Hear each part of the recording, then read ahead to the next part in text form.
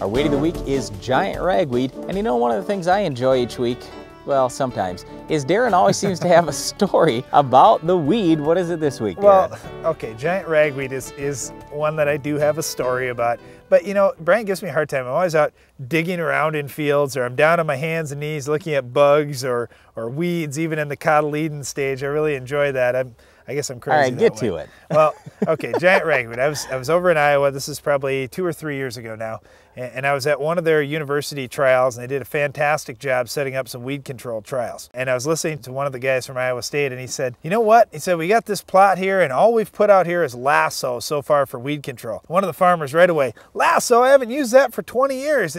Why are you using lasso out there?" And the guy said, "Well, the reason we use lasso is it seems to be fertilizer for giant ragweed. We've got giant ragweed problems like there's no tomorrow. The lasso had no impact on it." So I'll tell you right now, for weed control, please do not use lasso to try and control giant ragweed.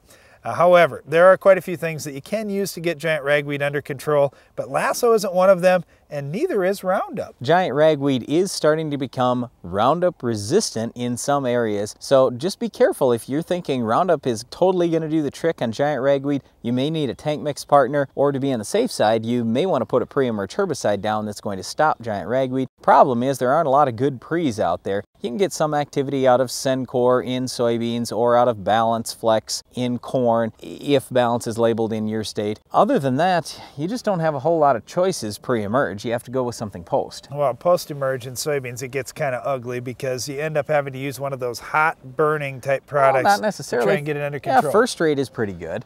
But otherwise, yeah, like Darren's saying, Flex Star, Cobra, Ultra Blazer, something like that. Well, in corn, it's a whole different change, though. If you've got Roundup Ready beans, all of a sudden you've got to be out there when those weeds are like 2 or 3, maybe 4 inches tall, instead of saying, "Oh, you know what? I planted, I'm done with that, now I'm going to go fishing for a couple weeks."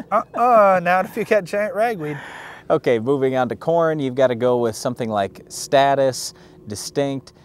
Even Callisto and Loudus are not too bad on giant ragweed. Just get after it again when it's small, and you shouldn't have too much problem on your farm. Well, that's it for this week's Weed of the Week, but there's more Ag PhD to come after this.